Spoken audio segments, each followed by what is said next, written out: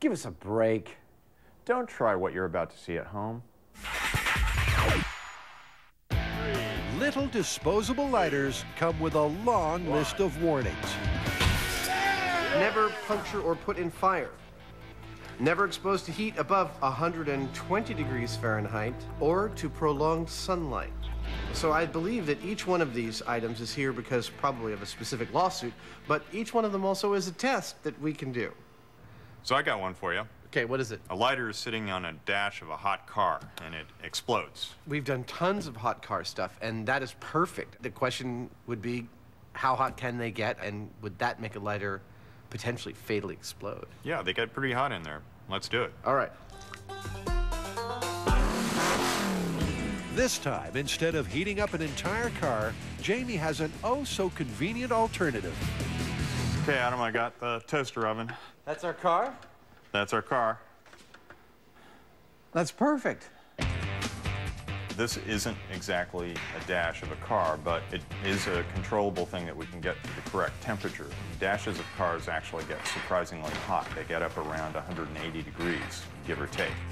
So we should be able to set this at that temperature, put a lighter in there, and see what happens. In goes the passenger. Now it's another stupefyingly boring Mythbusters wait fest. You get to watch it all just happen. You're gonna cut to the explosion inside of 5 minutes, but I've gotta wait for like 3 hours. A stupefyingly boring hour later, the heat hasn't affected the lighter at all. It's been at 140 degrees for that entire hour, and I'm not getting anything, so I'm gonna ramp it up. He dials up the temperature. It's climbing. The toaster oven is now at 190 degrees. Adam and his little nemesis are having a standoff. It's just a waiting game, and it's exhausting. I've been working on this for 3 hours now, and I still don't have what we're looking for here, a catastrophic failure of a lighter in a hot car. Even at the highest temperature the dash of a car could ever get, the lighter still hasn't lost its cool.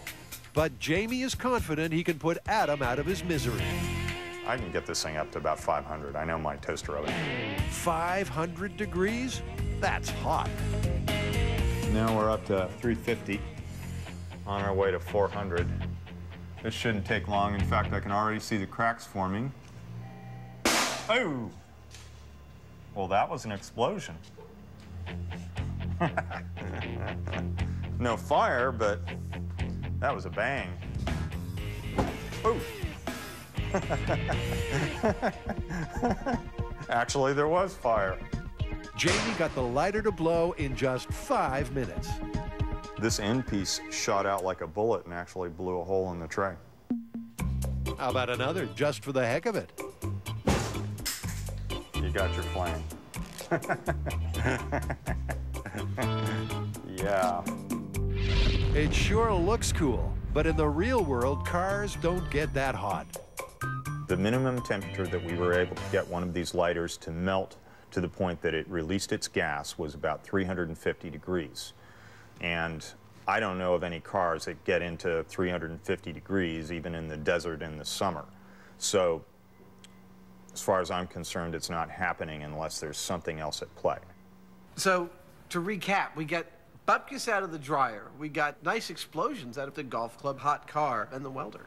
Yeah, but these myths are about whether or not this is a lethal situation. And we don't know what kind of injuries you'd sustain. We don't really know whether it's lethal or not. Right.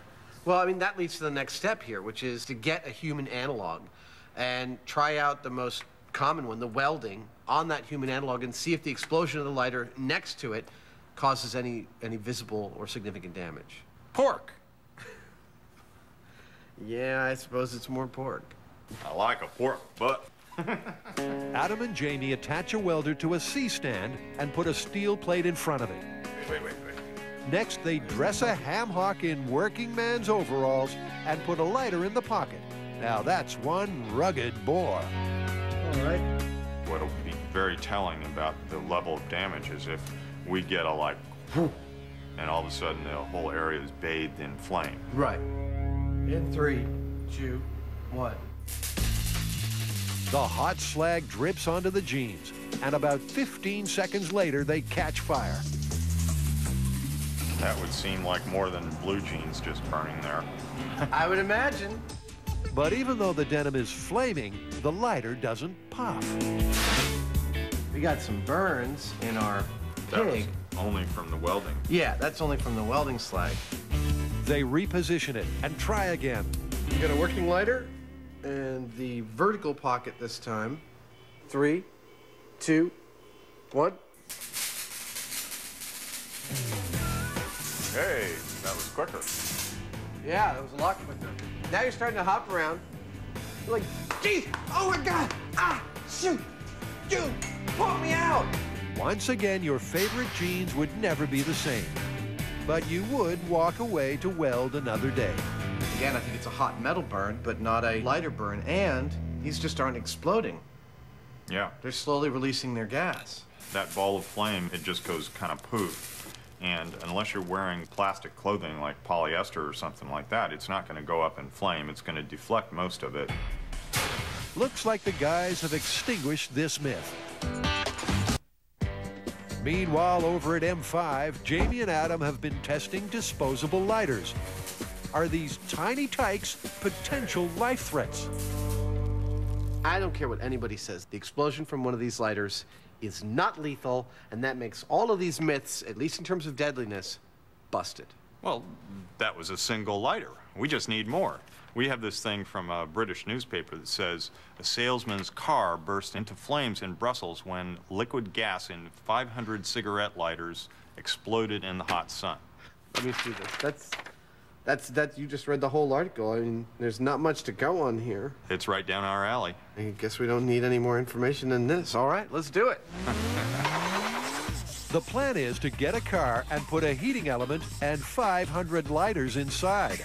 As the lighters melt and release their gas, the guys will trigger a remote ignition source, and hopefully the vehicle will take a trip skywards.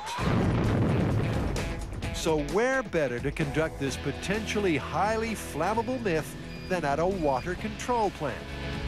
Good.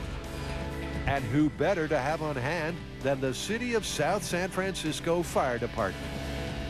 Howdy, guys. How are you? How are you? Adam explains the setup to the guys. As long as you don't blow up the city, we're fine with it. So That's always our goal, controlled explosions. And this one should be, well, we're hoping it's major, but even if it's major, it's still pretty minor. Yep, there's some major insight into the workings of the Mythbusters' mind right there. Adam positions the vehicle chosen for the sacrifice in a high-walled concrete bunker. that ought to do. Then he fills up the interior with 500 disposable lighters, stacking them in rows. When all this is expanded, this is over 1,000 cubic centimeters of butane gas. Just for flavor, like a spice. A series of holes are drilled into the top of the car and wire inserted through it. Then the heat source, a vacuform machine, is raised above the lighters. A vacuform is normally used to make molded plastic packaging and gets up to a scorching 800 degrees. And just in case the vacuform doesn't ignite the gas, they have a backup plan. In trying to hedge our bets, we're trying to create a flame bar. Ignition will occur at the start with a neon transformer that will create a spark. That spark will ignite a gasoline-soaked rope, which will travel down inside the car. This rope will continue to burn down to the point where it sets off the ignition. Perimeter clear. Ready to initiate experiment. Everyone and everything is in position and ready to blow. Coming right up.